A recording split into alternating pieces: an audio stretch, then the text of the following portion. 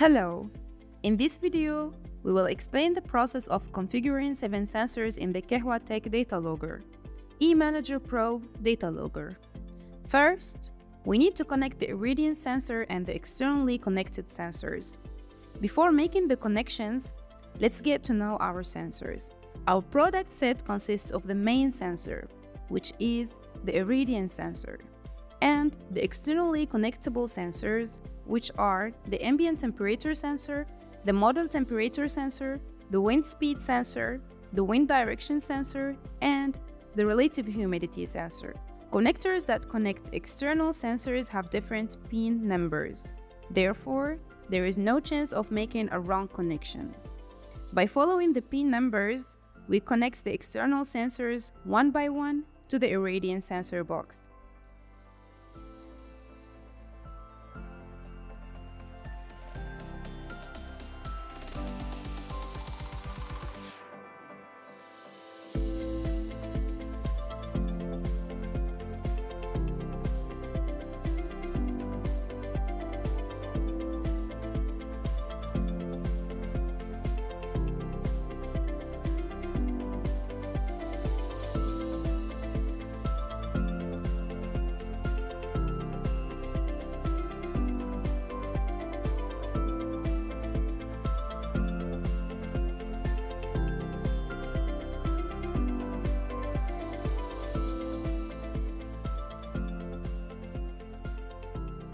After the connection of the external sensors is completed, a 3-meter cable is used for communication and power supply of the Iridium sensor.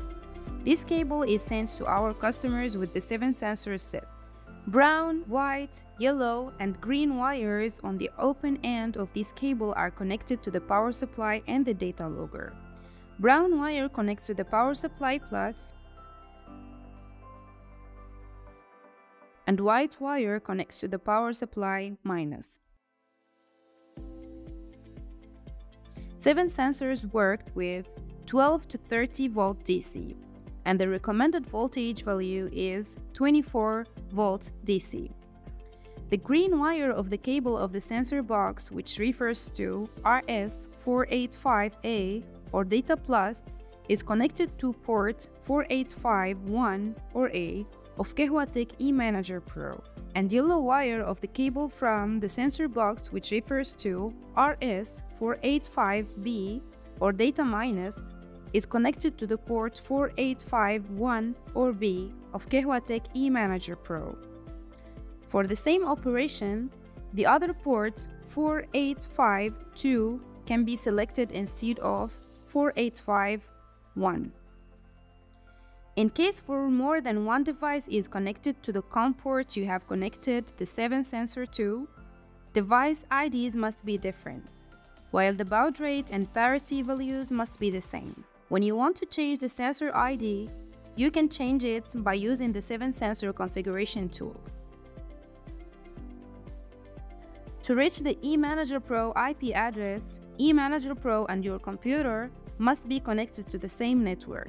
Therefore, the LAN port of the computer and eManager Pro are connected to the network port of the router. Then, go to the management page of the router and check the Internet host list to get the eManager Pro IP address. This IP address is the IP address assigned to eManager Pro by the router. In order for the router to be able to assign an IP address to the eManager Pro, the router's automatic assignment DHCP must be enabled. After learning the eManager Pro's IP address, the eManager Pro IP address is entered in the browser search bar to access the configuration interface.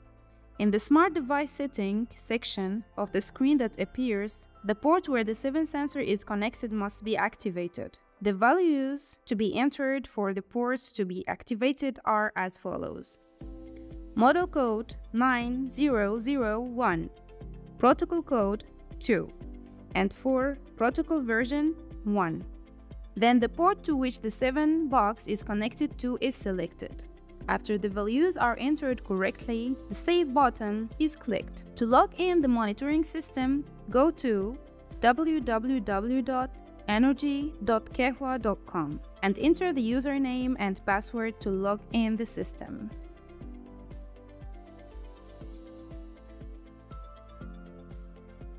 After logging in, click on Operation and Maintenance MGR from the tab User MGR. Then, click the Add button. The relevant field is selected and the email address is entered. Click the Save and Continue Creating the Plans button. Then, the field information is filled in the relevant boxes. After that, click on Save and Continue Electricity Price Setting button. Click the Edit button to make adjustments regarding the electricity fee. After the settings are made, click the Save and Continue Adding Devices button. Fill in the information on the screen that appears. Click the Save button. Check the information on the next screen and select the Confirm option. Then, the Monitoring Center tab is opened and the monitoring item is selected. From the tab on the left, the site where the sensor box is installed is selected and the relevant field is selected on the screen that opens. After all settings are made, click in the box containing the eManager Pro serial number in the Inverter Details section below on the screen that opens. Meteorological data from 7 sensors can be viewed in the Device Data section. Thank you for watching.